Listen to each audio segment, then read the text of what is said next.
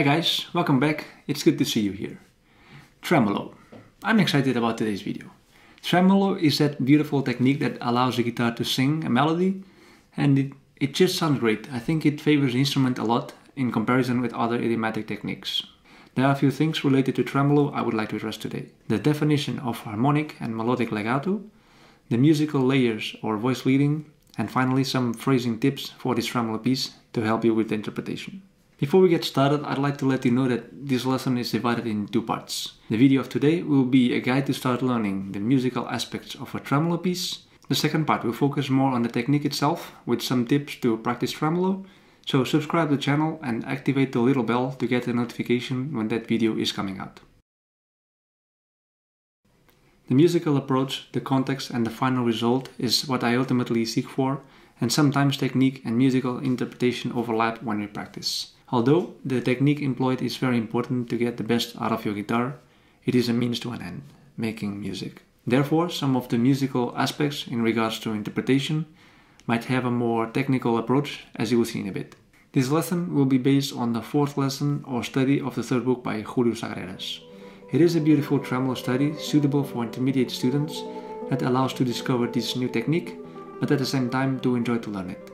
So, without further ado, let's start with the first topic. Well, first of all, for those who still don't know, legato means in musical context the execution of a sequence of notes without the interruption or articulation of said notes, thus perfectly bonded together. I like to apply this concept to my interpretations in two different perspectives, melodic and harmonic legato. Melodic legato can be expressed in different ways. For instance, legato executed by violin is the performance of such notes with one stroke of the bow. On the guitar, this is also possible by using slurs, for example.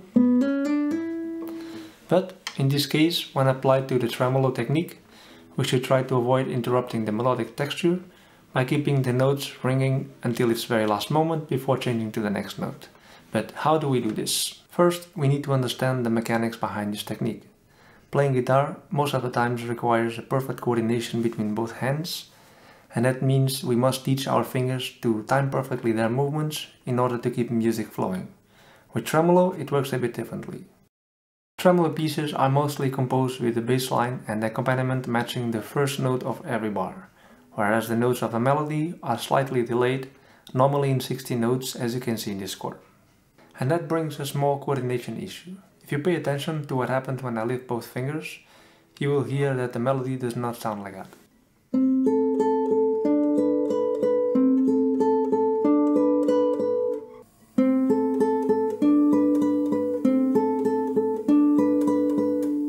As you could see, both notes are not connected, because although the bass line is required to be changed, fingers responsible for the melody must always be 1/16 note delayed, either pressing or lifting to produce the feeling of melodic legato. Therefore, I always advise to learn to adjust the coordination required by tremolo pieces. Harmonic legato uses the same logic, but it also has its own mechanics. The idea here is to keep the chords that integrate the harmonic structure of a piece consistent and connected among each other. For this we would have to look out for the ideal fingerings that wouldn't prompt the disruption of the harmony when we change from one position to another, for example.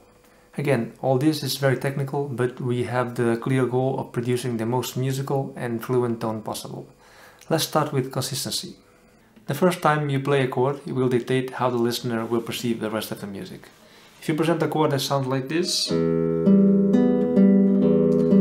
the audience will be expecting more or less the same sound or texture throughout the whole piece, which means when you present something different, it will draw the listener's attention. The question is, do you want to do that in this case? Personally, because we are now talking about the harmony, I think it should be as discreet as possible up until when something special happens or requires attention. When you play another chord that sounds like this, everyone will notice that that chord is not like the others, or at least so it seems. So we want to keep playing the harmony with the same quality and articulation for most of its time, while the tremolo rings over, like this for example.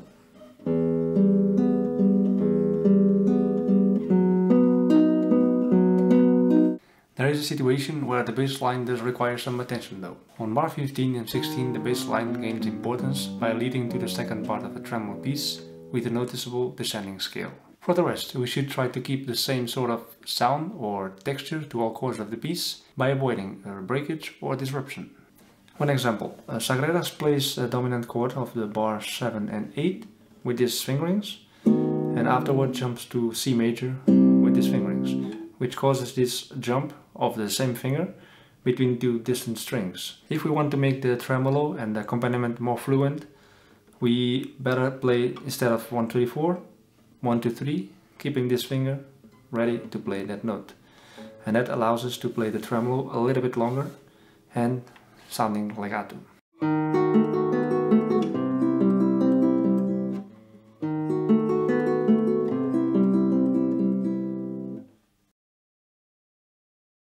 First off, you might have figured out by now, but it's good to mention that this piece is divided in two layers, the accompaniment and the melody. Therefore, we must keep the volume balance between both. The melody is of course the most important part, as it stands out with its beauty, so the accompaniment shouldn't take over the melodic layer. Try to play it with your thumb softly for the most of the time, and when the time comes, use the dynamics of the accompaniment to create tension and relaxation during the piece. I think a good and easy way to start learning to control the dynamics of the accompaniment is to play it without tremolo.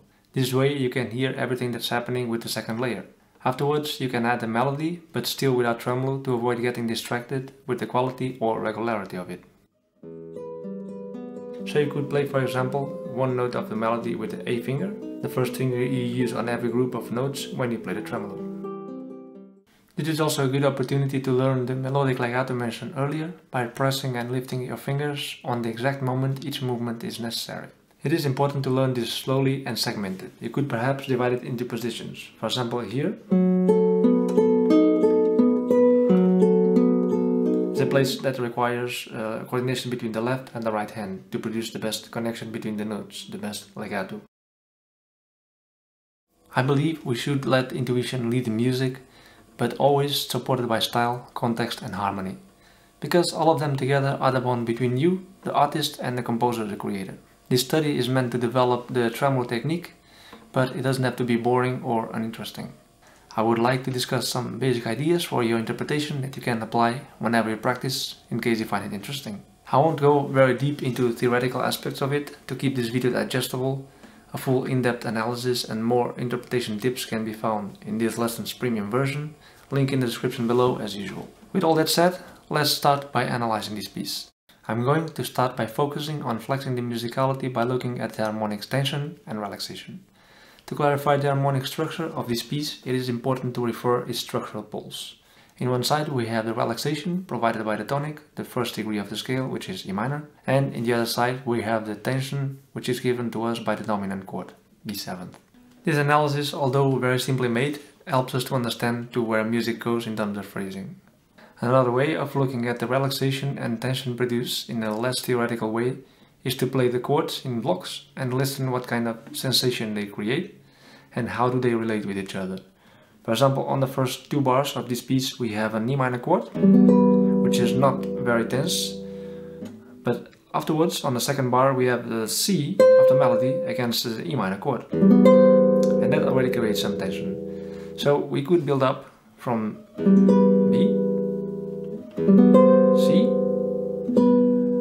all the way to the dominant chord. So here it's a little bit more powerful than here. So if you use this dynamics from soft, and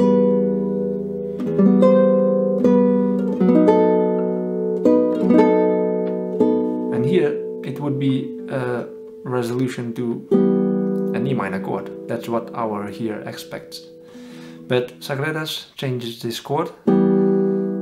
It changes one note of a chord to C, and it becomes a C major chord.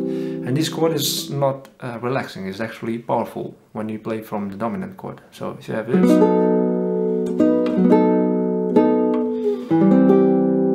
it's unexpected. We actually expected this. By choosing the dynamics for your interpretation according to tension and relaxation, you can hardly go wrong. Sagreras doesn't give us any indication for dynamics, but it could also be interesting to follow the contour of the melody to decide on a specific dynamic shape. For example, on bar number 10 we have this descending scale, And we go from a tense chord to a relaxing chord, so why not playing like this? These are two very basic ways to start creating your own music, but hey, we have to start somewhere, right? Hopefully you could get some insight and practice ideas for your tremolo pieces, more specifically for this study. And don't forget, I will make a second part of this video in which I explain how to practice a tremolo technique in more detail. So stay tuned. If you like this video, don't be afraid of showing it by clicking on the like button and subscribe for more. Thank you for being here, and I'll see you very soon.